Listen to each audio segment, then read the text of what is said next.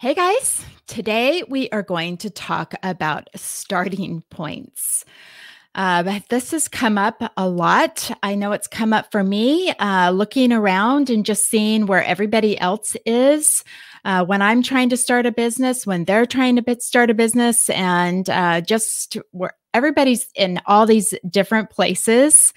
And sometimes it's hard to know what's going on with that.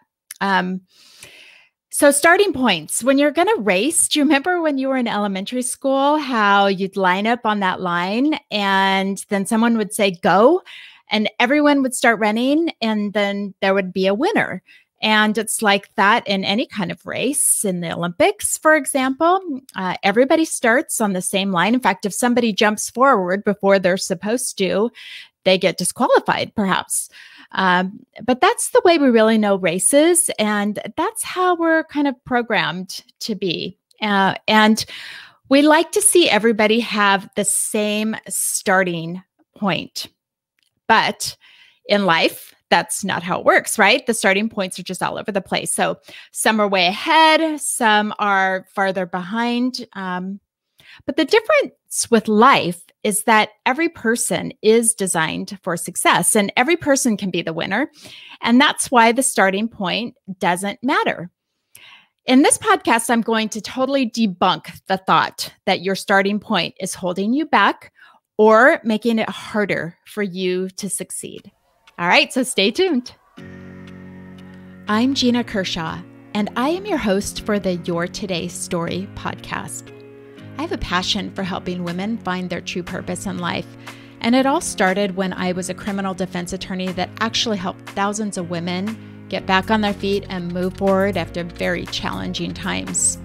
Building on that experience, I've spent the last 15 years mentoring, motivating, and coaching women to see their true potential so they can start taking action toward living their dream life. This podcast bridges the gap between where you are now and where you want to be by giving you the tools to find your purpose, get control over your emotions and feelings, and start having an impact for good for yourself and everyone around you. These tools are life-changing and will help you to obtain all that you desire, whether it is a successful business or simply peace and clarity in your life. Welcome to the Your Today Story podcast. Hey, everybody. How are you? How are you guys doing? How are you guys hanging out today? Thank you for hopping on the podcast. This is one of those topics that I think just keeps coming back and back to me because I think about it a lot. And during one of my last podcasts, not too long ago, I gave an example of limiting beliefs. I talk about limiting beliefs a lot, but gave an example of some limiting beliefs that can hold us back. And I said something along the lines of, like, if you come from a wealthy family, you may not have some of the limiting beliefs that a lot of other people have. And you guys had questions, well, or comments, I guess. But Gina, if they start off rich, they're obviously going to have it easier. But Gina, rich people already have a head start. So of course they're going to be the successful ones. Or this one. But Gina, people with money have the resources to buy ads, hire help, and start companies. Of course they're going to be more successful. Well, I love these comments because they show just how strong and just how powerful limiting beliefs can be. And they may even just seem like they're the truth. That's because that's what a belief is, right? You think it's true. But actually, it's never a comparison between you and somebody else. And you might think that your particular starting point will never allow you to be as successful as the people that started with money or some other advantage. But your opportunities are just as abundant as theirs. So just to back up for a minute, let's talk for just a couple moments about limiting beliefs. First of all, a belief is something you think backed up by your personal experience, and you consider it to be a fact, like it's just true. And every decision you have ever made in your life is because of a belief you hold. I must say that one more time because it's just so profound. Every decision you have ever made in your life is because of a belief you hold. From things you did to things you didn't do, every decision you've made is because of something you believe. Yeah, think about that one. That's a mind blower for sure. But a limiting belief is a belief that's a lie. And these beliefs can be extremely powerful because they're designed to keep you safe by this reptilian part of your survival brain. Anytime you step out of your comfort zone, that part of your brain is going to yell, danger, danger, and try to stop you. That's why people are so fearful of stepping out of what they know and moving forward from things that they're comfortable with. A limiting belief is something that's always going to be holding you back from positive change. And again, limiting beliefs are always lies because your higher self knows that you have a purpose.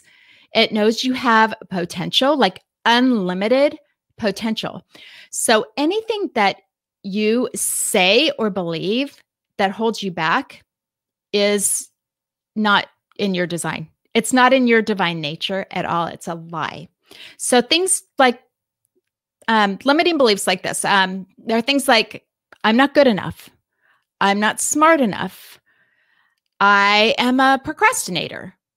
I don't follow through, or I am always late. Like, think of whatever your story is, right? That you have in your brain about why you can't move forward.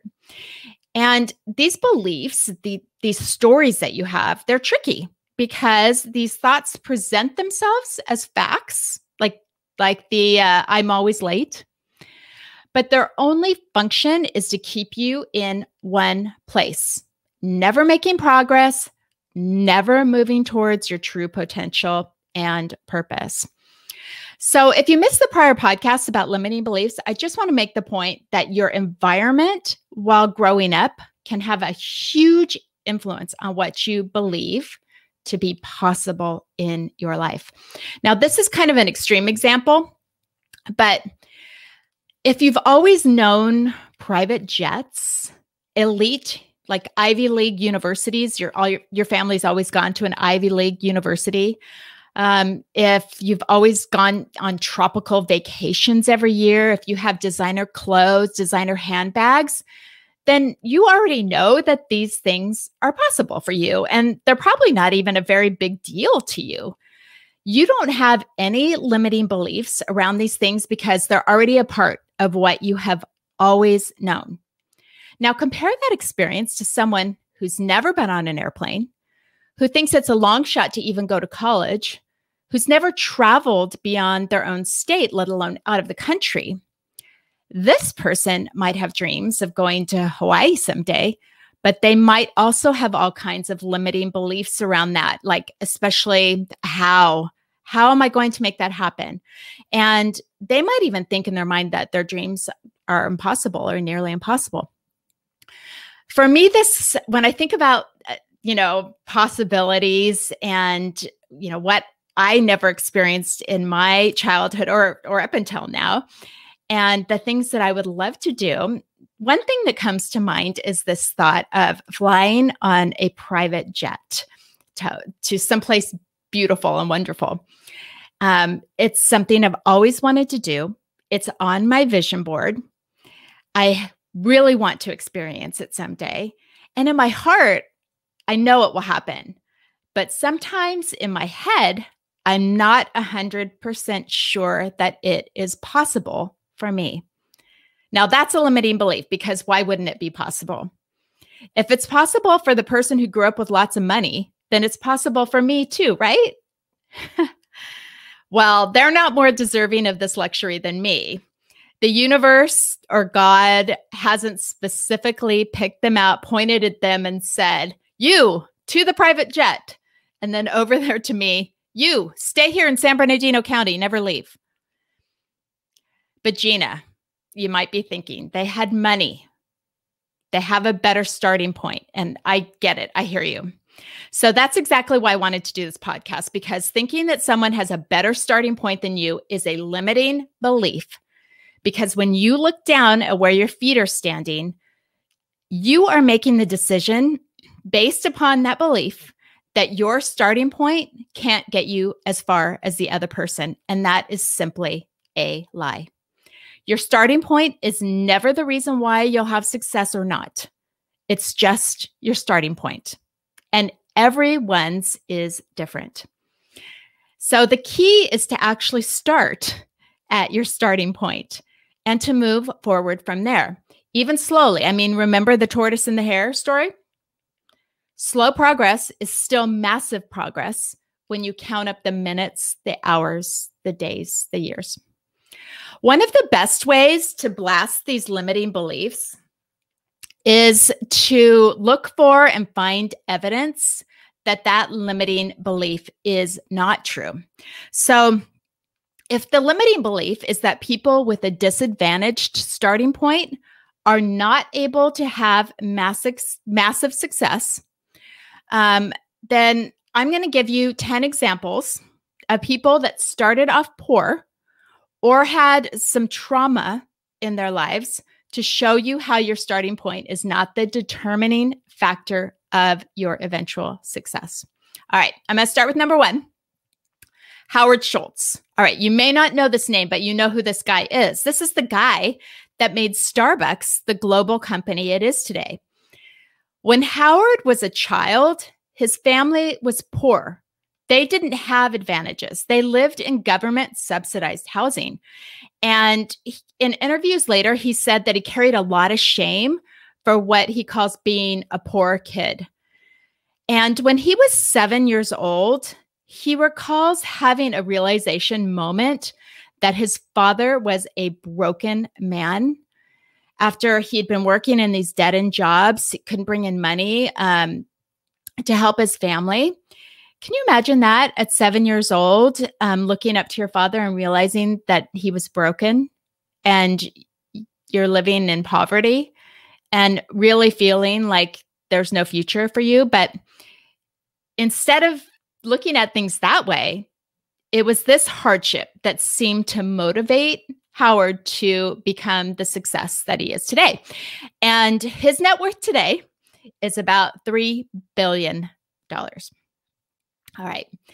Number two, John Paul DeJoria. You may have heard of him. He is one of the founders of Patron Tequila and Paul Mitchell Hair Care Systems. So as a youth, John Paul had been in the foster care system. He grew up poor in Los Angeles. He did say this. He said, "I remember once in junior high school on a Friday, my mom came home from work, said to my brother and I, between us, we have only 27 cents, but we have food in the refrigerator. We have our little garden out back and we're happy. So we are rich." I love that. He went to work at one point in a Redken factory. Redken is a beauty brand.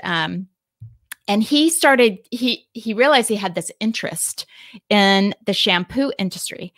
And so he tried to start his own shampoo business and even tried to sell shampoo door to door. Come on, exhausting, lots of rejection. And he even slept in his car. In fact, he was homeless twice before he ended up partnering up with Paul Mitchell and creating $1 billion hair care brand. And he is now worth $2.7 billion. All right, number three, J.K. Rowling. Come on, you guys. She's one of my favorites. She is the author of the Harry Potter books. And she, in interviews remembers days when she would not eat so that her daughter could have food. And she has talked about how she remembers nights when there was literally no money. But after writing and getting the Harry Potter books published, she earned $95 million between June 2016 and June 2017. And now she's a philanthropist. She gives back. She has given back almost $200 million to charitable groups. And her net worth right now is $1 billion, $1 billion. Wow, you guys. I mean, can you see how if they, even the first three, because living in poverty and really having nothing, if they had looked at themselves and say, this is my starting point, and looked over at somebody else and realized, oh, they grew up with money and wealth, but I can never have that, how limiting that is when they really, truly had so much potential.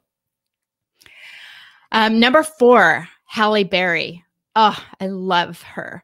But before she was an Oscar-winning actress, she had slept in a homeless shelter because as a struggling actress, she was trying to find cheaper housing and just truly struggling. And she says that her struggles during her early acting career actually made her stronger in the end.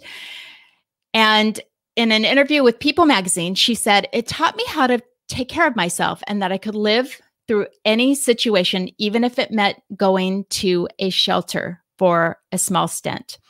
And as of 2021, Halle Berry has a reported net worth of $90 million. What about Sarah Jessica Parker? Right? We all know her as Carrie Bradshaw on Sex and the City.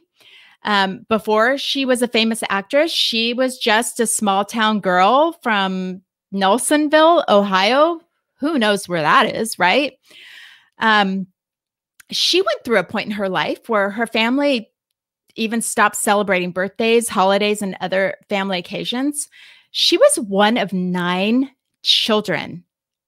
Just that fact alone, just that part of your family history might make you feel like you're disadvantaged, just because there's not enough, usually, it feels like, to go around. But she says she remembers times when her family couldn't afford to pay for electricity or the phone bill. And in spite of her poverty, her family's poverty, and being like just a normal kid from a small town in the Midwest, she became a famous actress with a net worth now of $150 million. All right, number 6. Oh, one of my absolute favorites, Dolly Parton. Wow, her start. I didn't know this, but she was the 4th of 12 children. Oh my gosh, you guys, 12 children, the 4th of 12 children. And her parents struggled constantly to try to make ends meet for this large family. Her dad was a tobacco farmer and a construction worker. He never learned how to read or write because he left school at a very young age. And her mother just devoted her life to raising her kids.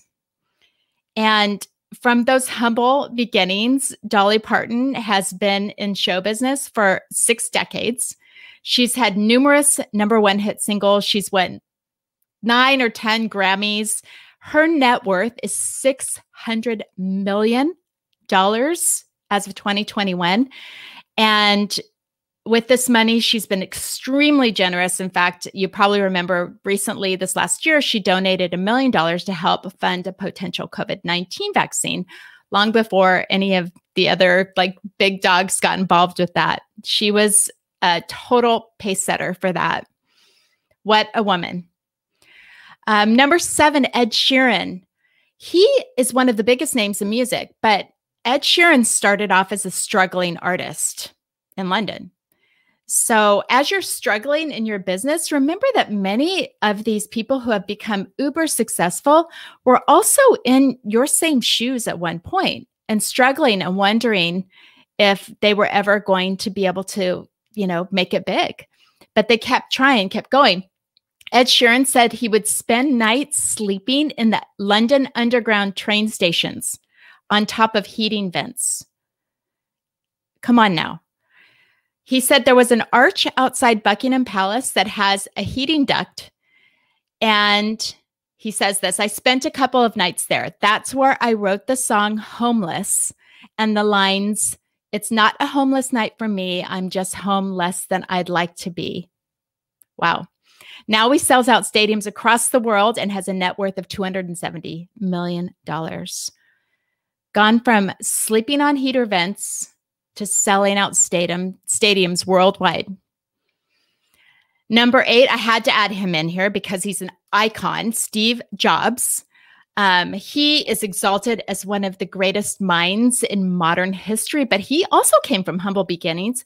I didn't know this, but his parents struggled to support him, and he ended up living with another couple, Paul and Clara Jobs, because his parents couldn't support him.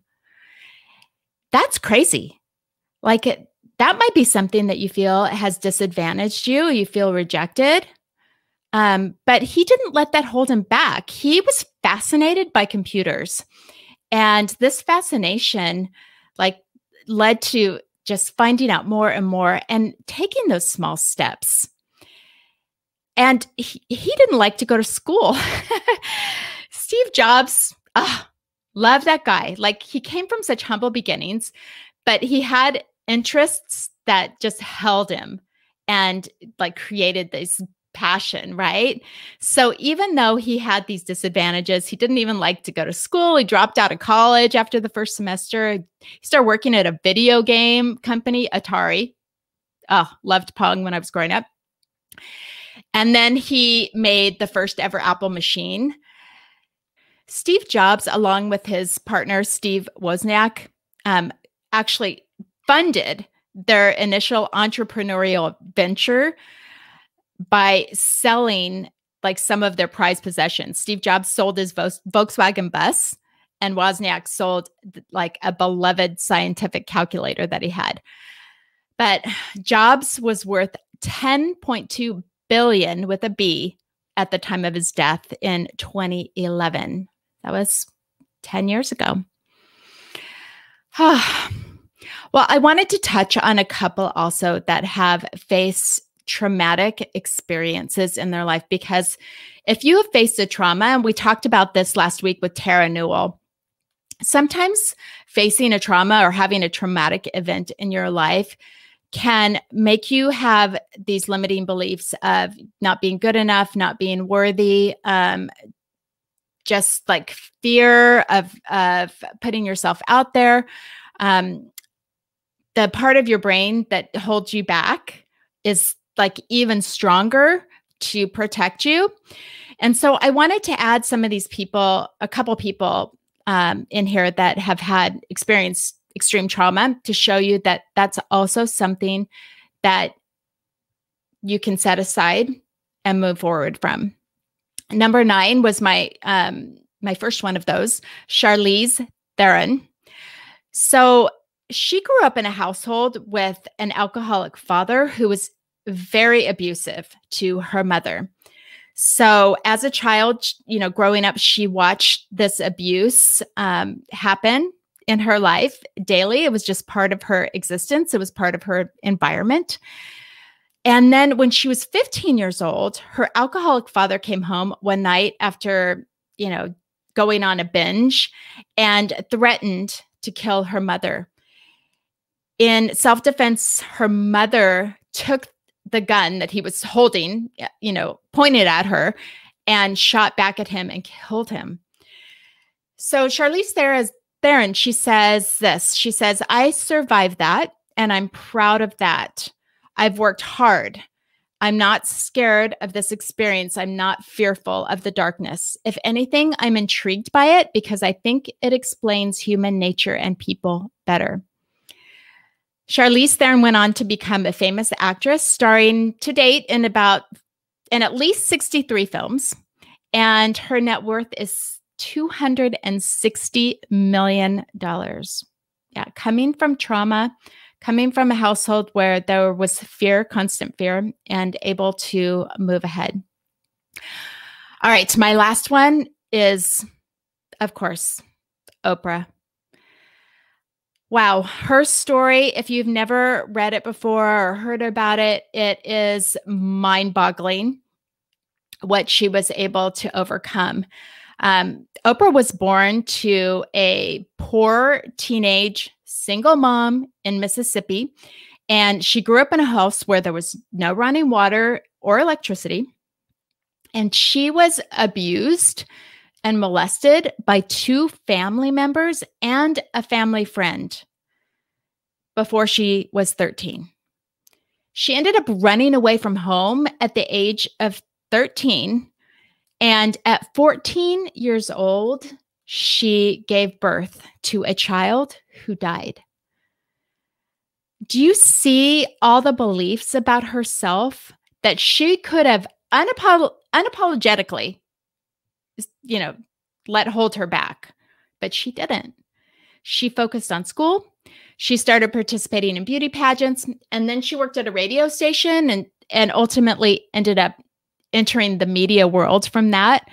And now she's one of the most beloved celebrities in the world. She has a net worth of $2.65 billion. So that's the limiting belief blaster, right? Think of the limiting beliefs that you have. And if one of your limiting beliefs is that your starting point is making it harder for you to find success, now you know that that is a lie. That is a lie. Your starting point does not define you. It's just your starting point. And this place was actually meant to be your starting point. How do I know that? Because it is your starting point. That's how I know it was meant to be. So start here at your starting point. This is where you were meant to begin, because this is the point that's going to bring you the biggest wins, the greatest clarity and insight, and success in your purpose. And if you keep moving forward, you're going to have all the things that have been planned for you from the beginning, including abundance, love, happiness, and rides in private jets. Have a great week, you guys. Hey, I know I've said it before, but I really just have to say again how much I appreciate you being here. I love these conversations with you. I love your comments. If you have any thoughts or key takeaways or wins, please reach out to me and share them. You can always tag me on Instagram at Gina Kershaw and let me know what you're thinking. What was the thing in this podcast that hit you the strongest? I want to remind you that the Your Today Story Challenge is coming up in the next few weeks.